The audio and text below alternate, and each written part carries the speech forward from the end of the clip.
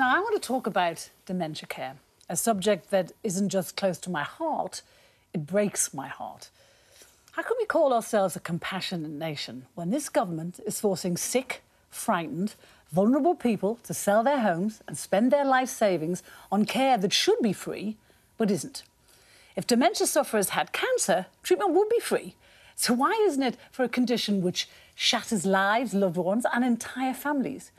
We either have a free healthcare system or we don't. You can't have one group getting something for free and the other being bankrupted and punished because they've been prudent.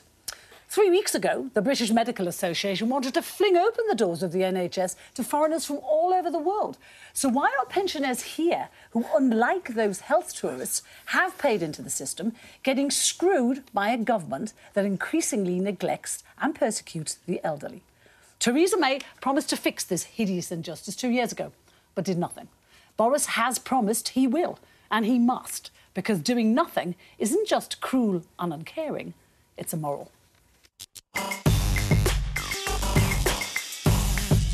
Well, in principle, you've got to be right, Carole. But we ought to know how much that's going to cost us as a society, because so far we've spent a lot more money on the Royal Navy, which you supported. Now you're going to spend a lot more money on care.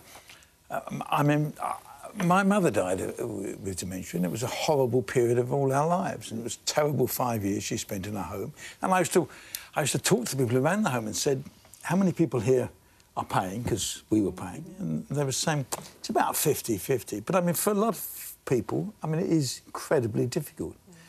But there is a cost to all this stuff. Yeah, I know. And therefore, if we want to say, OK, we'll increase taxation in this country to pay for this and this and this, I'm all in favour.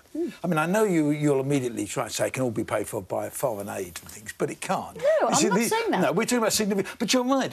If that's what a health service is, i.e. it's free at the point of delivery, whatever your problem, then that has to be right. But it does cost. But I think we have a cultural problem with our attitude to the elderly currently. I think it's what I said in the intro. You know, we are neglecting them, we are persecuting the most vulnerable section of our society. And in making them sell their homes, you're literally taking homes away from people who are literally losing their minds. And the one thing about dementia is, and you will know this, is that the last things people forget are things that happened a long time ago. Homes are reminiscent of all that. To make someone sell that to pay for the care. And the principle, the bottom line is, you either have a free healthcare system or you don't. Well, you can't make some pay. Oh, as someone who we did sell my mother's home to help fund her care, and I don't see it personally. Didn't see anything wrong with that. You wouldn't even, you know. To be fair, we know you're quite a wealthy guy. Even if you hadn't had to sell her home, your mum would have been OK. But there's lots of other families people who aren't, who only have that and nothing else. I agree. I mean, what is interesting about how you pay for it, Damien Green produced a paper for the Centre for Policy Studies, and they came up with a series of options of how you could pay for it. They included ask over 50s to pay more national insurance contributions, tax the winter fuel allowance, homeowners make voluntary contributions through downsizing or releasing equity, wealthy pensioners pay a one-off charge of $30,000 when they turn 65. The problem with that is I don't know how you define what a wealthy pensioner is. But the principle is wrong, because if you're giving one section of society care for this free, you can't then charge the other because they've been prudent enough to buy a house or save a bit of money. Yeah, but they've ended up with often they've ended up with a house. People have ended up with houses, particularly in the south, that are worth a lot of money that they didn't pay anything like. But I think, I mean, first of all, we do need the context that social care has been really massively cut by a third, I think, since 2010. That's part of the austerity cuts, which I think were ideological and unnecessary. I agree with you, Carole. I think, you know, people at the end of their lives, you know, are some of the most vulnerable in our society, and we need to take better care of them. And I think social care, it does work, but if you've had to deal with it, it's very, very complicated, even though it is good. But to get it to kick in also needs quite a bit of work. And I think this is, for me, you're making a case for having a national social care service. I don't think it should be means-tested. I think we should all contribute. It should be free at the point of use. I also think it should probably be centralised, because having it work on a sort of local basis makes it potentially a bit of a national lottery, which I don't think is fair either. So I would say centralise it, and also if we're going to raise national insurance for it, that should happen for everyone and not just the over 50s. I wonder if a way is, and I think there's a government proposal that Matt Hancock was looking at prior to a new Prime Minister, whether it will, he stayed in post as Health and Social Care Secretary, we see. But we will all, if you make a certain amount of money, make a monthly payment, much as we are encouraged to do to a pension. So let's, for the purpose of debate, call it the Social Care Fund. And each month, so as well as our NI... It's an insurance system. It's an insurance system. And I believe it's modelled on something, but don't quote me, I think in Germany. Is it the... OK.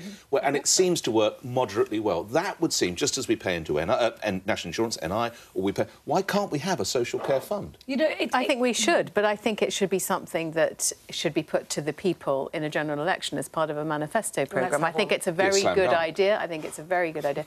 Just a few key statistics. A third of people have to sell their homes to pay for their care. They have already. The cost of social care to the state is 15 billion over 2 years. Fees in private care homes have doubled over the past 10 years. And 1 million people by 2025 are going to be suffering from dementia, mainly Alzheimer's. So this is a crisis, and the nettle has to be grasped. It was, you know, during the last election, it was the thing that killed Theresa May's chances. Nothing. But I think the Green things Paper, must we change. still haven't seen it, by the way, on social care. If it was any other condition, this is the most telling, whether it was cancer, whatever else, heart disease, we would treat these folk. It is quite... which means I must just say what we have from the government. So the Department of Health and Social Care says everyone affected by dementia deserves the best possible care and support. We expect councils to offer a meaningful choice of suitable, high-quality services that meet people's needs. We have given local authorities access of up to £3.9 billion, more dedicated funding for adult social care this year, and we will set out our plans to reform the social care system at the earliest opportunity to ensure it is sustainable for the future. Let's just look at the human side of what we're talking about. Let's look at Yutashi Desai. Her husband has dementia. Let's just hear what she has to say about life for her and him. His life counts, and he's not a passenger. You know, he's still my co-pilot in my plane with this condition. But I think, unfortunately, people don't always see it like that. So it makes it very challenging, because one thing I want to really kind of hone in on is, before my husband had this condition, he was a father, a husband, a worker, a friend. And when you get FTD, all the bubbles that you have in your life start bursting. That, I mean, that makes me weep. And that's what we're talking about. And I think what I tried to say before is there is a cultural problem now in this country with old people.